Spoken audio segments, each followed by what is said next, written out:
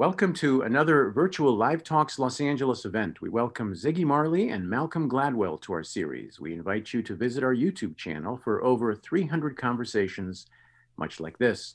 Follow us on Twitter, Facebook, and Instagram. Our handle and all is Live Talks LA. Ziggy Marley's new book is Bob Marley, Portrait of a Legend, a beautiful coffee table book from Rizzoli.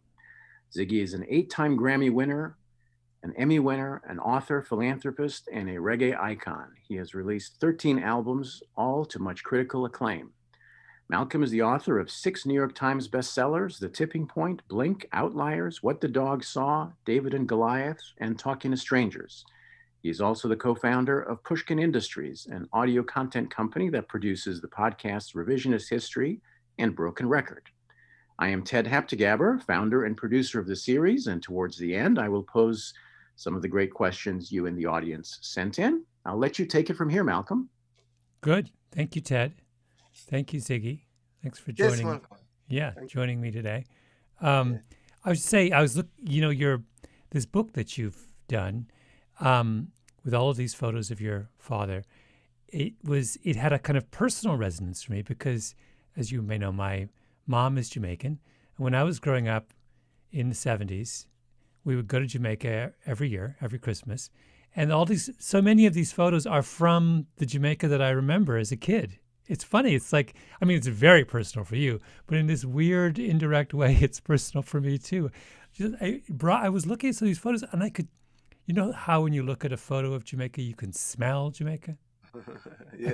I could smell Jamaica again. It's just lovely, took me back to my childhood. Tell me what led you to want to do this book? Well, over the years, the family, and I created the book, but it's really the family's book, It's all of us have some stake in this book, is a family. So over the years, we've collected a lot of photographs of Bob from different photographers and stuff like that. And usually I think the photographs you see of Bob are iconic photographs, You always see the iconic images. And so for this book, we came up on the 75th birthday anniversary. And I felt like, let's do something special for the 75th. Let's take some of these photos we have in our archives and put together a photo book. The family has never done one before. Other people have done one. All the other photographers have their photo books. Mm-hmm. But the family have never really done a photo book of Bob before. So we have so many pictures. It's too many pictures. And I totally understand what you said when you talk about you smell Jamaica, the photos, because doing the book, it brought me back to that time too. When I was looking at it, it's such a real experience, a real thing, that when I was looking at the photos, everything just kind of came back to me.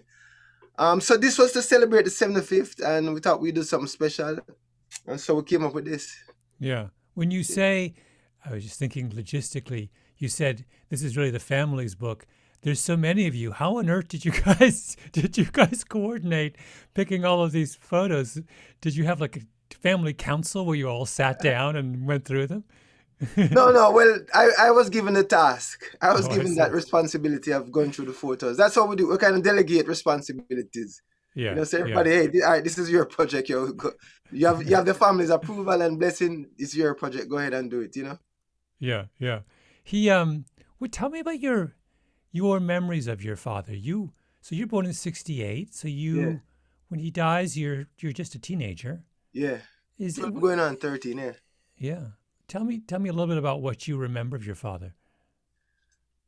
Everything. I mean, there's nothing to forget really, because the limited experience we've had with him, everything was memorable and left a everlasting impact on my psyche. I say everything. It was like going to school, but a different type of school. I say so growing up with Bob. I mean, there was different elements. It was the fun side, happy side. Play around with children. We would travel to the countryside, his hometown, every now and again. And it's funny. I remember those days there were no seat belts. He would have me in the lap in the front seat, No seatbelt, no airbag, no nothing. Yeah. I believe me, I remember that. I remember being stuffed in Jamaica in the back of a Volkswagen Beetle, driven by my uncle. And yeah. Yeah, my mom had one of those too. She had one of those Beetles too. Yeah. Yeah. So but I mean, and then there was a serious side. There was what I saw was a lot of discipline. This man I love work hard. This man I love discipline. This man he's from the countryside, and he's so rooted in his humility that for him to come back to his hometown or go back to Trenchtown in the ghetto, it was like it's just Bob. This is just Bob. It's not like Bob the superstar or Bob the whatever. It's just Bob.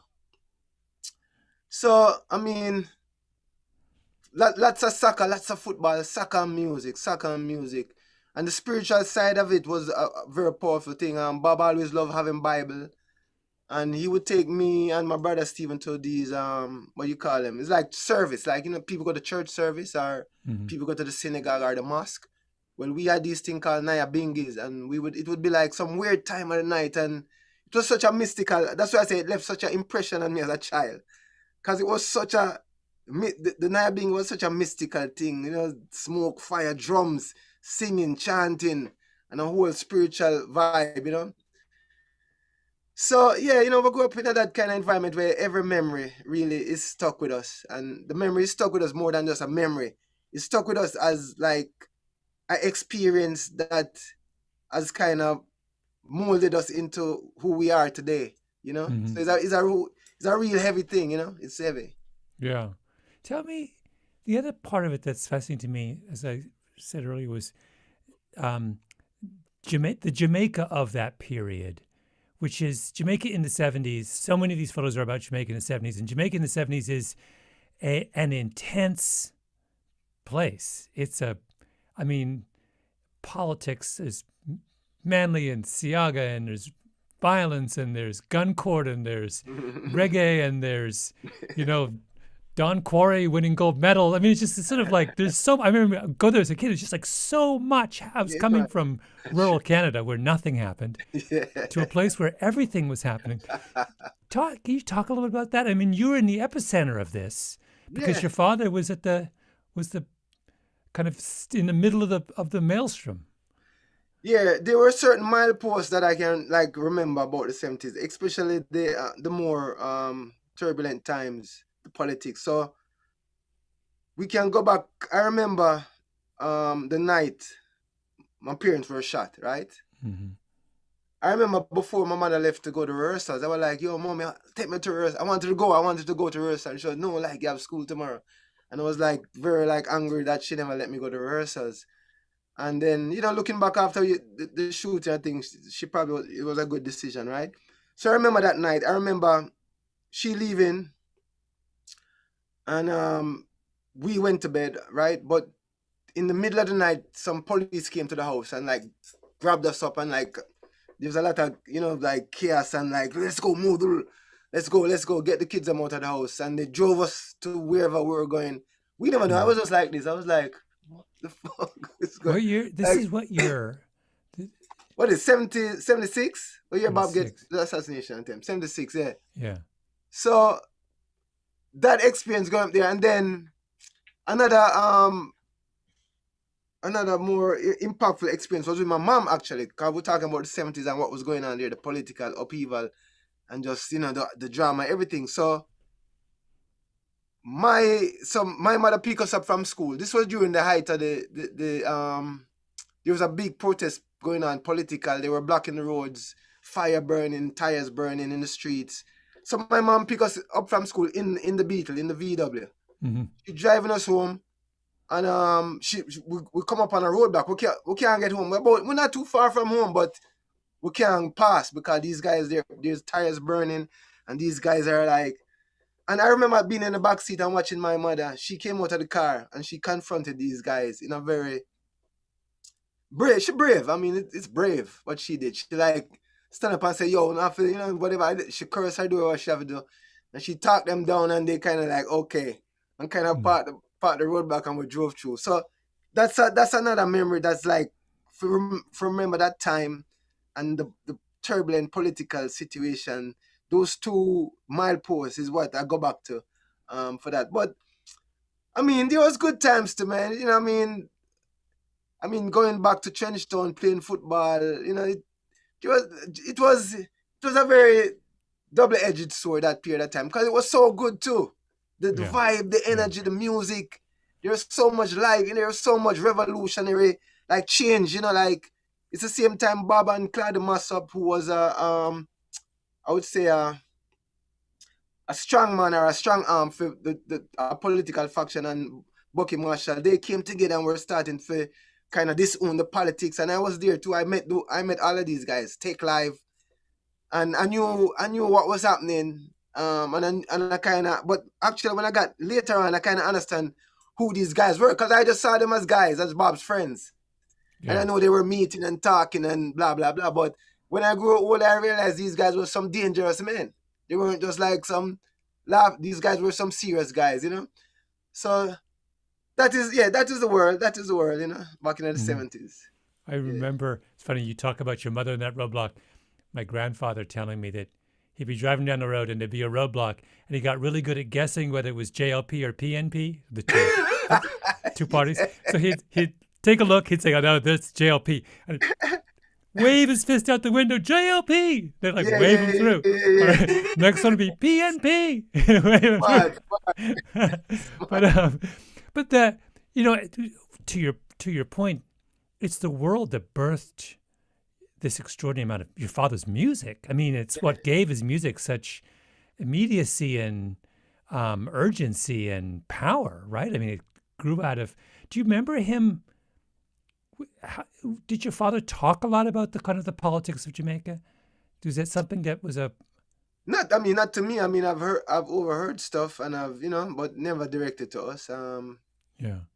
No, but I mean, he's spoken about it. Obviously, he's not a political person to say, well, him decide this politics or that political party or whatever.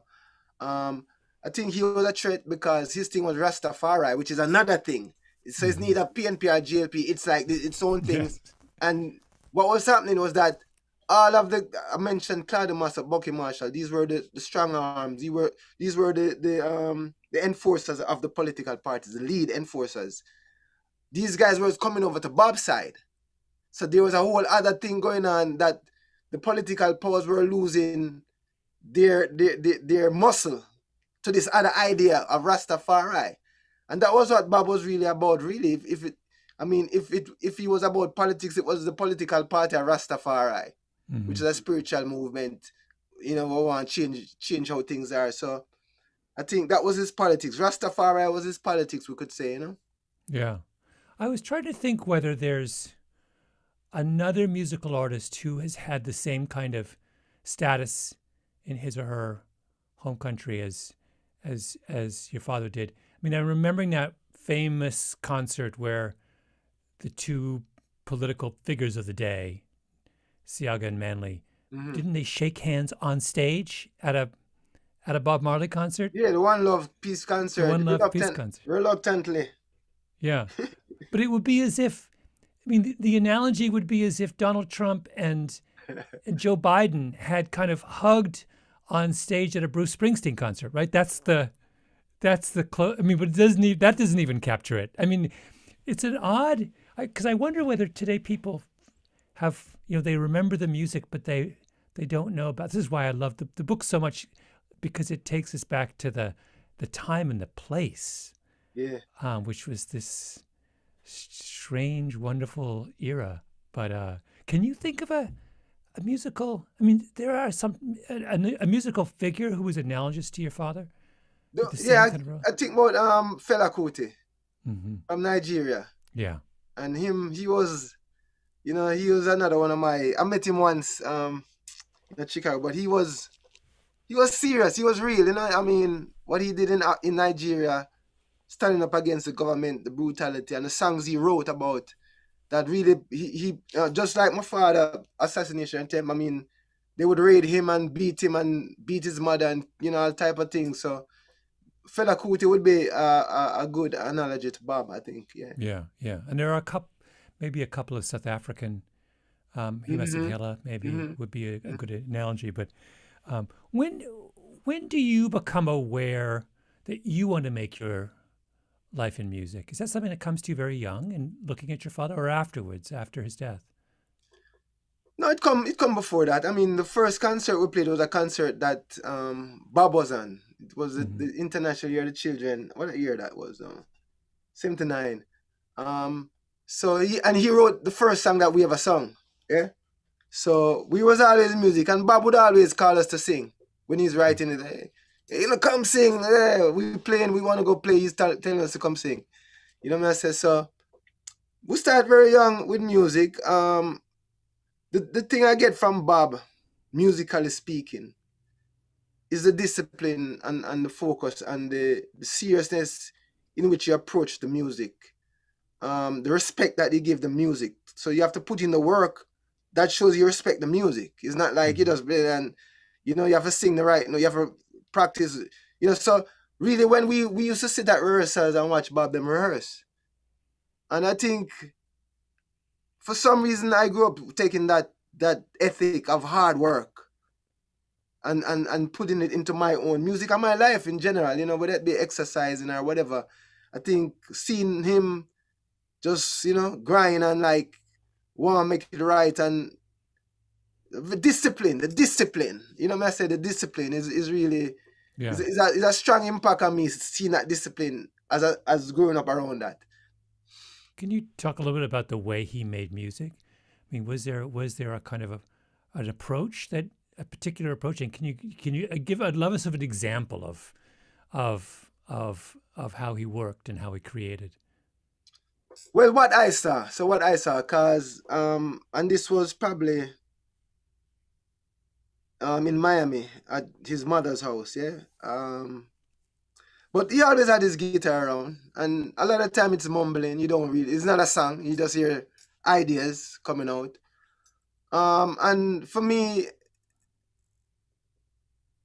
he would always have fun with it. It was never like a serious writing, and it was always something very joyful.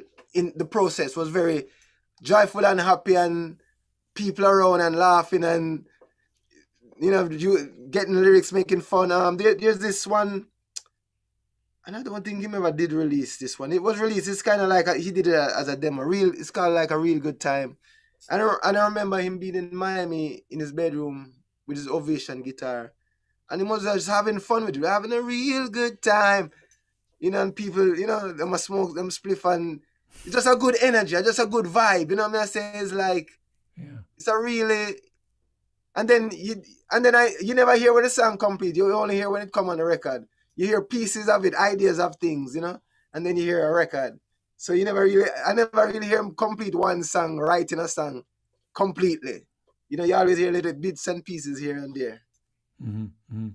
When your father became ill, a lot of his best work is obviously his latest work, his very, very last work. I'm just wondering was there a sense of urgency with him when he became ill to sort of did his work take on a new kind of seriousness in that? But he was always urgent from him. Yeah. I mean, he was urgent from the get-go,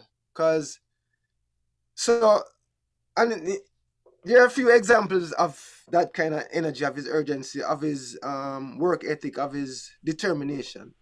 So he was in the band The Wailers with Bonnie and Peter, these three guys, right? They were in this band. And obviously it never worked out because, according to what he said in an interview, it was and him said these words, he used my name. He says, if you think when Ziggy wants to go to school that he can say blah blah, he didn't want to work, he didn't want to do this, so this is, he wants to work, he wants to get things done. There was always an urgency. There was never a lag time. There was always music. There was never any all right, let me take a vacation now, all right, let me go chill out now. It was 36, how much years? 36 years of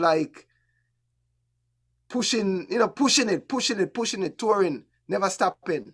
So that urgency I feel was always there. Mm-hmm. What's of all of his music? What are the songs that speak to you the most? Do you have some songs that you come back to that? Yeah. Not really. I mean, the song that gets me the most is Redemption song, because I remember shortly after him passed, that was the album. That song was the emotional spear, the emotional arrow. You know, when you hear that song at that in that time, so that memory of that song I related to that time period, and it's him and his guitar. It's so soulful and just like, you know, the final thing is just him and him guitar, and so that song always kind of have an emotional impact on me. Yeah. Tell me a little bit about I want to know more about your childhood. There's a lot of moving around. There's London for a bit. There's trips, sounds like lots of trips to America. There's Jamaica. There's where does were you, tell me a little bit about what that was like. How long did you spend in Jamaica before you went to, your family went to London right after the shooting? Is that right? Yeah, but we never go London. So Trenchtown, right? Trenchtown, where I was born in Trenchtown. We grew up in Trenchtown a little bit, and then moved to Delaware, where his mother had migrated to. So we lived in Delaware, Wilmington, Delaware. I went to elementary school in Delaware for maybe a year or so. Then we moved back to Jamaica, but we moved out of Trenchtown and moved into a place called Bull Bay, which is a much better standard of living. It's like, you know, not poor, but not rich. It's like the middle class or something like that in Jamaica at the time. But it's funny, within that middle class community, when our mother left, we would stay with our grand aunt. And it was like we had to walk up the road and up the hill. And she was living in a poor class house with no water, no toilet, no nothing. So right within that middle class thing, if I went to my aunt's house, it was like I was in another neighborhood. And so we would stay with her a lot of times, because mommy and daddy would go on tour, and then we would have to stay with grand auntie in that house there. And then after that, we moved to an upper middle class neighborhood now.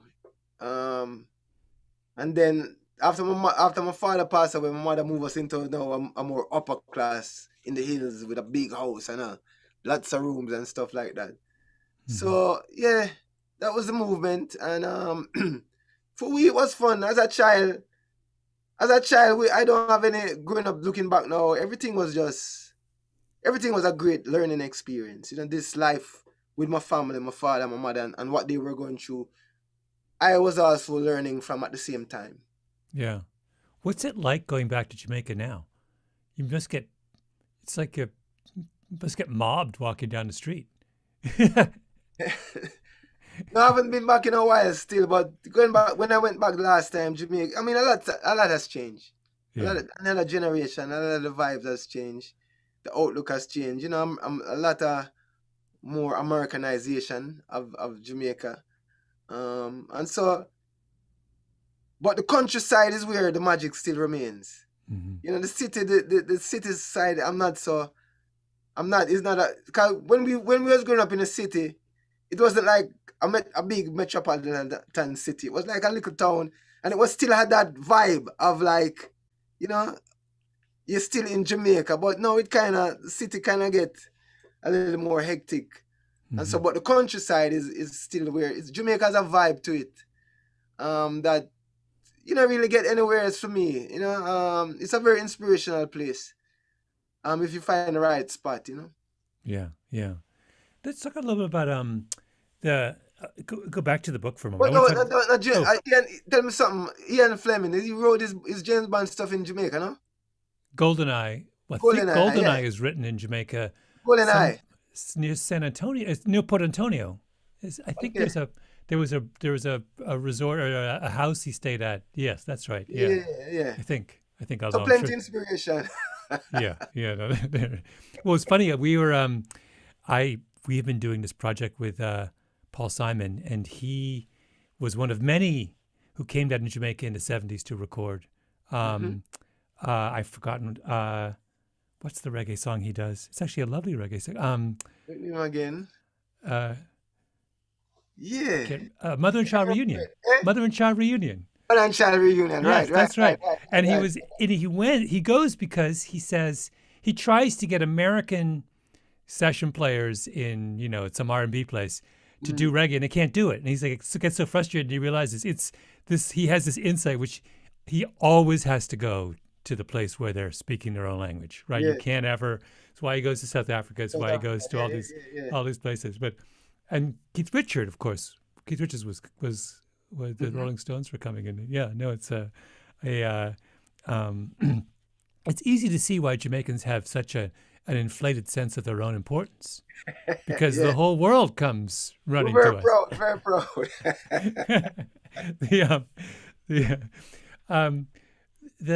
I want to talk about some of the photographs that mean the most to you in this book. My first question was, by the way, was how many of these photographs did you take or other family members take, and how many of them are professional photographs? Well, we never take any. These aren't our photographs. These are professional. There's his friend Neville, who used to do his lighting and design his album art. Have some photos in there.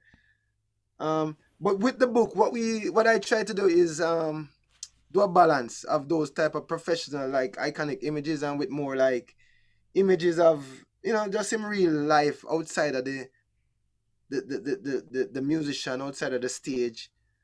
Show some back. Show him beyond that, and for try and, as I said in the book, try and make people even feel a deeper relationship to him. Because if you know someone just as your icon, or as a musician, or a singer, then that's one way of doing it. But if you can get a deeper understanding of his life during that same period of time, beyond that, then you can feel even more connected to the person on that level.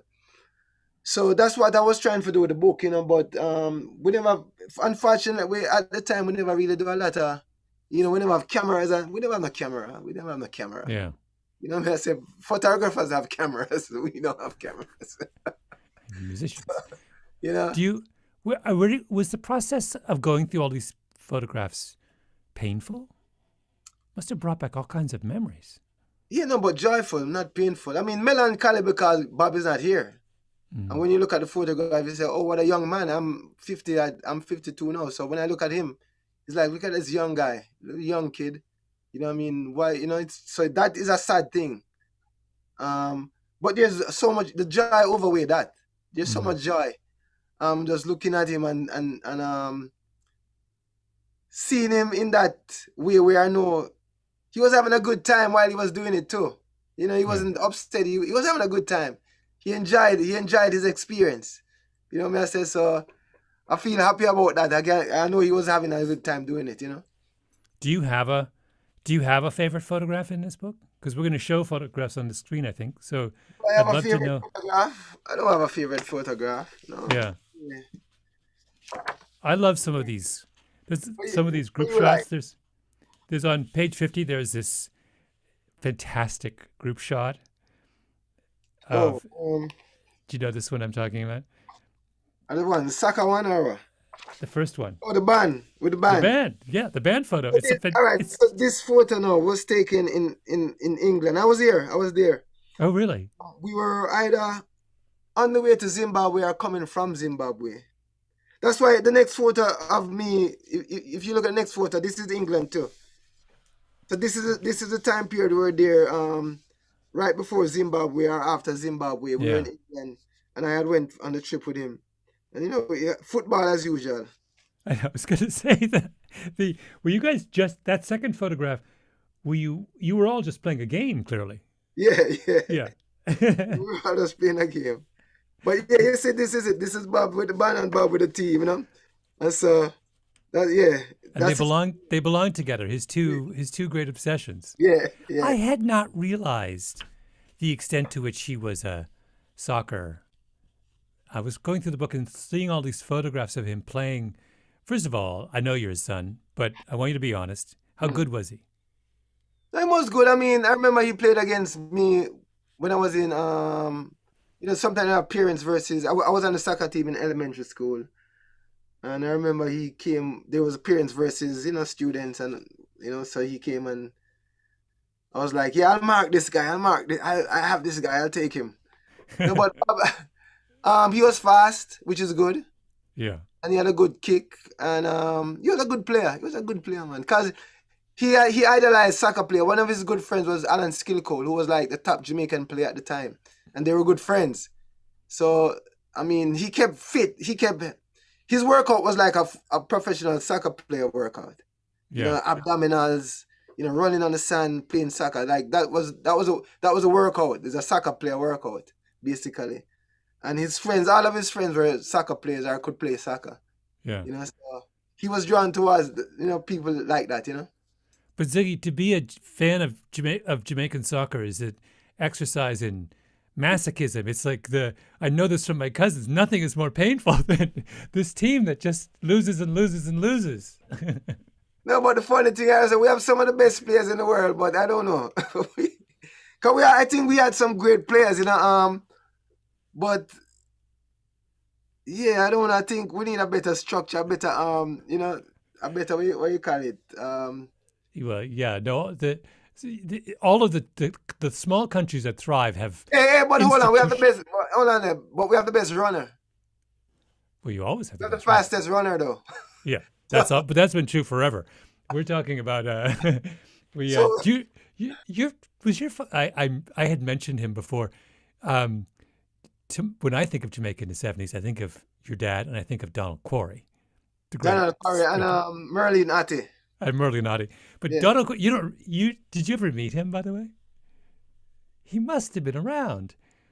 No, I mean, I know when I went to play at the stadium, his statue was right outside the stadium. Every time we'd pass the Donald Quarry statue. Yeah. I meet him. I feel like I met him, but the memory isn't. You know, he's living in. I'm almost certain he was living in Kingston in the 70s. Or I've seen him. I've seen him around or something like that. Yeah. Wait, tell me. Pick another photo and talk to me about it. That means something to you.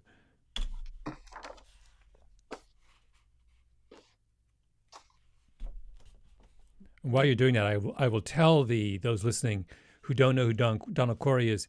Donald Quarry was the world record holder in the 200 meters and the Olympic champion, gold medalist, and an iconic Jamaican figure. He was the Usain Bolt of his day. Mm-hmm. Let's see what I can pull up here. There's wonderful photos of the One Love concert with Siega and Michael Manley. Yeah. Those are really. I remember that. I was there. Me and my brother went on stage. Cause that's what we usually do. Like me and Stephen, my brother Stephen. Uh-huh. He would go on stage. We would go on stage. You know, the last song, which is usually Exodus. So I mean, those times was tough too. The One Love Peace concert. Man, getting there with.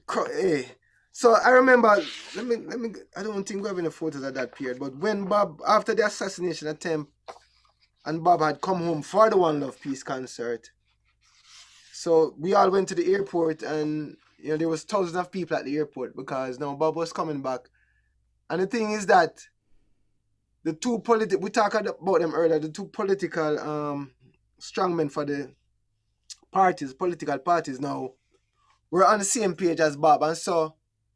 Everyone that supports these political parties now was supporting Bob and these guys who now have their own ideas of peace and less political violence. So the airport was full, and then I was there, and I remember the crowd and them pull Bob, and I'm there, I'm outside now in this crowd all mixed up with everybody, and Bob get pulled into a car, and I'm by the window like this. Bob, why not? And he pulled me through the window. Well, you knew you got left behind. I got mixed up in the crowd. It was like this crowd. No, I had no nanny or nobody watching me.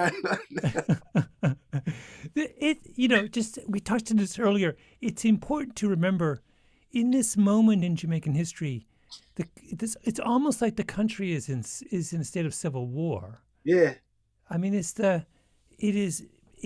there is violence everywhere. There is, the people are leaving Jamaica in droves to come to the United States or Canada to escape. It's a kind of a crazy, crazy period. But it's funny, not only a civil war, is like a geopolitical war going on at the same time between the United States and Russia and Cuba, because that was the whole thing. That's why, one of the political, Edward Seaga, he was he graduated from Boston University or whatever it was. And so there was the geopolitical situation even elevated the stakes even more. Yeah.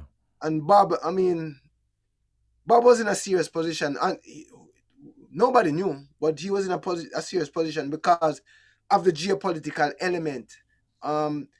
Would America allow a socialist government who has ties with Cuba to have another, which would then mean Russia having a more influence in that region? America didn't want that and would not allow that. Yeah. And now there was this guy, this singer guy who people were drawn to, and he was like, he had some political power too, because the political strongmen and their people were now drawn to this singer guy. Who's this singer guy? You know what I'm saying? So the stakes were really high beyond what I think we realized, or even Bob might have realized at the time, or people around him, So there's a photo. We want to talk about the photo. Let's go to which pages. Some of these things don't have numbers on them. Let me tell you. 92, 93, 94, 95, 96, 97. Try page 97 if you can count from. It's him like at his home, in his home, in the countryside after 92. Oh yes. So this we used to go to the country with him. This is St. Anne's. We used to go back with him because on a trip, and this is just the real Bob. You know what I mean? I said this is, and these are the people. This is where Bob come from. These are his people. This is his roots. He was born on this land, and you can see the guy. He's either coming from the field or going to the field. He might have some probably yam and stuff in that crocus bag you have there, and everybody. Bob was just one of the people. He was just one of them. And as you can see, he's eating a banana and talking to some of the kids them, and some of them have shoes on, some don't have shoes on, and they're laughing. So Bob, in communication with people, good communication skill, with people, and and just having fun. He was enjoying life.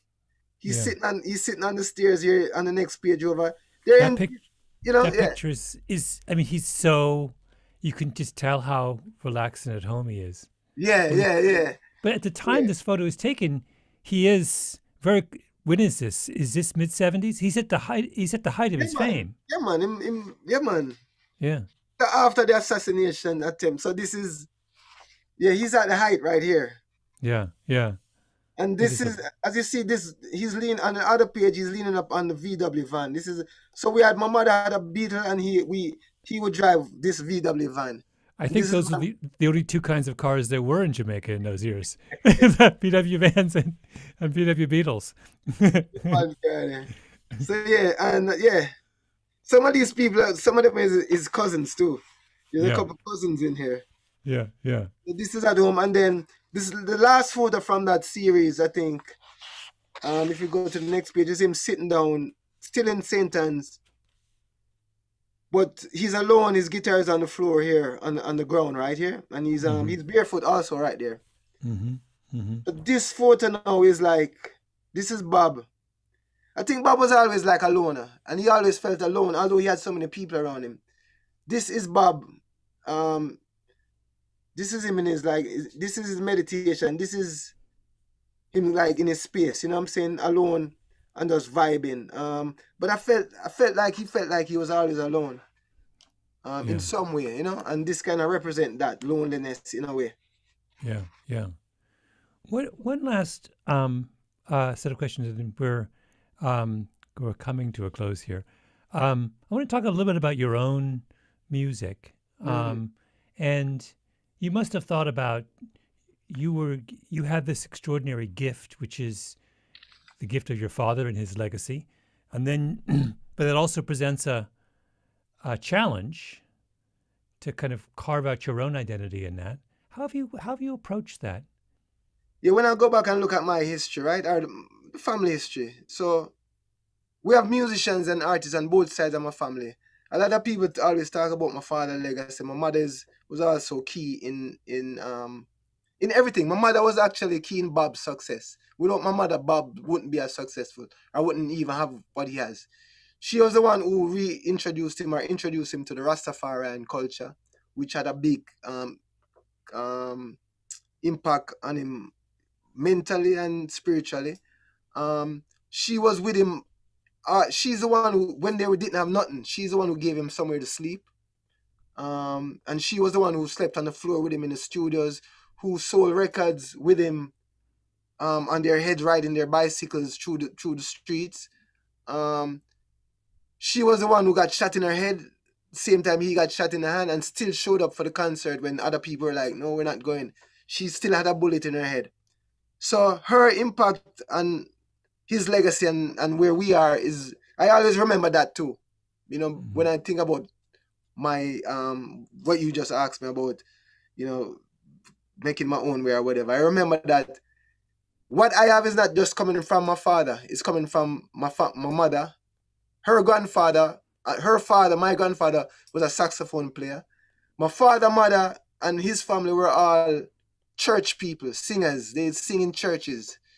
And so the spirit, there's, you know, so it's both sides. And for me, yes, I understand the question of my father and his weight or his impact and what it would mean to someone like me or a son of any person like Bob, and how we kind of, who choose to be in the same line of work kind of have to overcome whatever that thing is. So for me, never really was on the forefront of my mind. It was on the peripherals, and I heard it. I heard the thing, and I heard it, but I never paid much attention to it.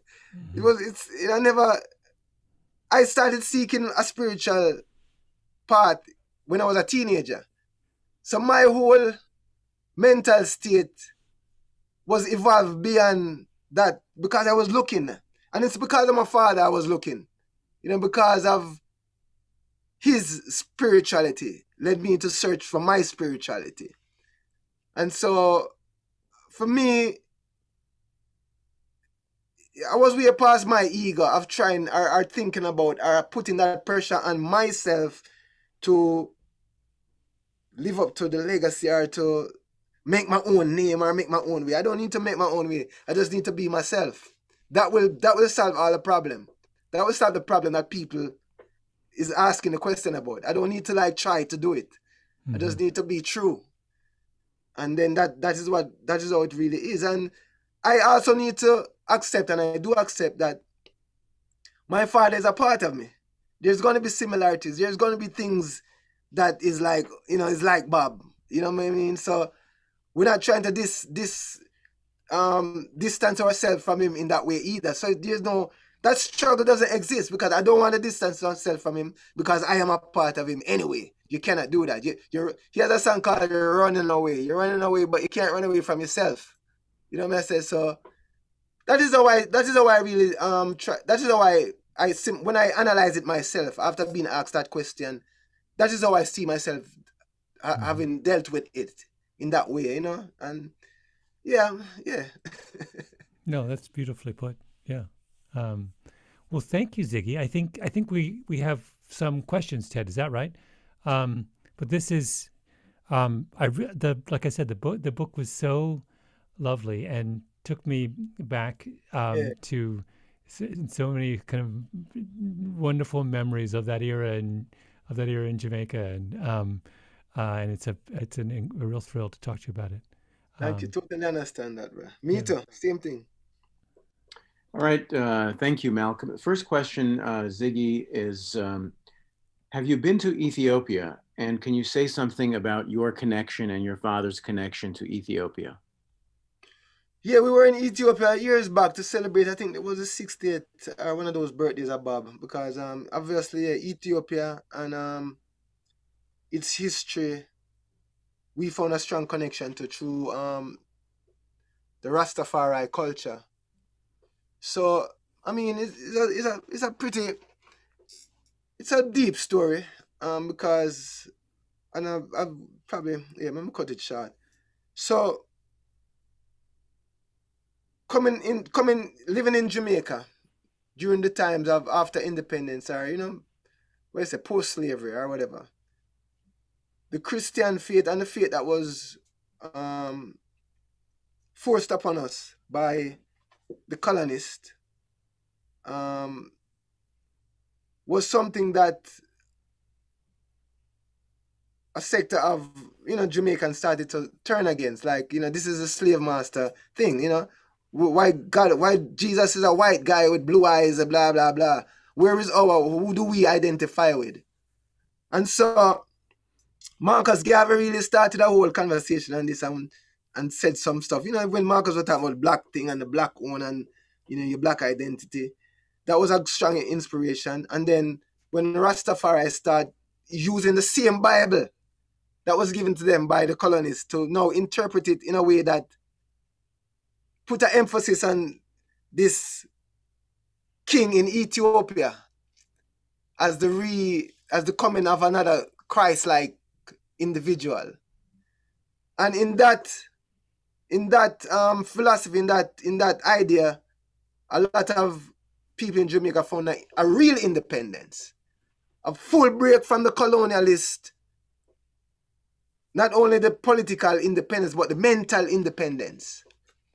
And that was the rise of the Rastafari culture and the connection with Ethiopia, with this king who, within the Bible, is still represented because he is a lineage of King Solomon. And in the Bible, it says he will come again with the name King of Kings, Lord of Lords, conquering the tribe of Judah. And this was the title that this man has. And so that strong connection to Ethiopia is forged through that, because Exodus, Bob had an album called Exodus, and Exodus obviously is a relation to the struggle of the Israel people coming out of Egypt. And so we had a strong connection with that whole thing, with David and Solomon. And so Rastafari come through that connection with Haile Selassie I as a descendant of Solomon. And so Ethiopia was like our Jerusalem or Mecca or whatever, that was Ethiopia was like that for the Rastafari culture. Next question, Ziggy, you have lived in lots of places, and you and Malcolm have talked about some of this. What is your notion of home? What does home mean to you? How much of it is a physical place or a sense of being or a sense of mind? Yeah, my father answered the question too, home. I think it's like he says in his mind, and I agree with him. I find that to be true for me also. That I'm not like home is anywhere. Home is anywhere I want to be. Home is anywhere I am. I can, it's home. Home, I am home. This is home. My house is my body. I live in here, and my eyes are the windows, and I look out, look out on the world through the eyes, So that's how I see it, really. And I am home, So your siblings have crafted their own music careers. The questioner asks, what is the relationship between your siblings, both musically and how do you relate to each other today? So we grew up, all right, this come back how we grew now, because it's very important, because, all right, my father was married to my mother, but he had children out of wedlock, right? Because obviously the wedlock thing is a colonial thing, and we don't deal with colonial things, we are free or whatever. So that was my father's, philosophy. After you learn things, then you just free yourself. Anyway, but so we always grew up, when, like, my father would take us to visit. Like, I'm the oldest son, right? So he would take me and sometimes my brother Stephen. There was a new baby or a new, he would drive us to the house where my other brother was, who was not of my mother. And, you know, he would visit and we would meet, you know, Kimani or meet Robbie or meet Rowan or whoever it was. And my mother now, which is the most important part of this, was always, she was like the mother of all of them. Like, she was the mother of the children who she wasn't the mother of, basically. So everybody would come to us and, you know, my mother would be the one who kind of take care of Bob's children, whether it was his child or not. And she is the one who never taught us to like be like vindictive or hateful or resentful of my father or of the other children. In no way. We were just one family. You know what I say? So that's the lesson we have learned. Nobody taught us that, oh, you shouldn't like that guy because he's not your mother's son. You know, or he, you know, we never learned that. So that's how we still are today. We get together every now and again, but we have such a strong connection that, you know, we don't really feel like we don't really have that emotional like sadness of not, you know, we kind of emotionally tough, you know, tougher or even a better way of say emotionally what you call that again? We don't have that deep emotional sadness or like, oh, I miss my thing or oh, my brother or something like that. You know, we never grew up that way. We grew up a little bit less emotional, I would say. So we don't have that in us. But we do have a connection and a love for each other and a respect for each other. And a thing where we never fight each other. We never, you know, we understand each other and everybody understand each other. So that's how we live. Musically, me and my brother Steven, we share a lot of music. Steve is the one who nurtured Damien. We nurture each other music. Basically, each of us. I helped Steve when he was young. Steve helped his younger brother, and we just keep nurturing each other. So that's how it is. I hope that explains some of it. Final question has to do, and there were several people who asked questions about musical collaborations. Is there anyone you would have liked to see your father have collaborated with that he did not get to? And how do you feel about musical collaborations? Who would you like to collaborate with? No, musical collaboration is a good thing, right? We in some ways, it is expanding each of the artists' reach to other audiences, which is good. It is showing a true example of unification in a way where it can be two different types of music blending together to make something new. So collaboration is a good thing. I've done a few collaborations since. It's funny. I'm a very shy person. So I don't like to ask people for things. I don't really like to ask people, you know, like, hey, can you do this? You know, so I'm very shy like that. But for some reason this year, during the COVID thing, I've done the most collaborations I've ever done in 10 years, which is very strange. It's a very interesting time for me. And how those come about? Well, the first collaborations I did last year was for my kids' album. And I think when I do children music, I find I have a different state of mind than when I do the other type, my other music.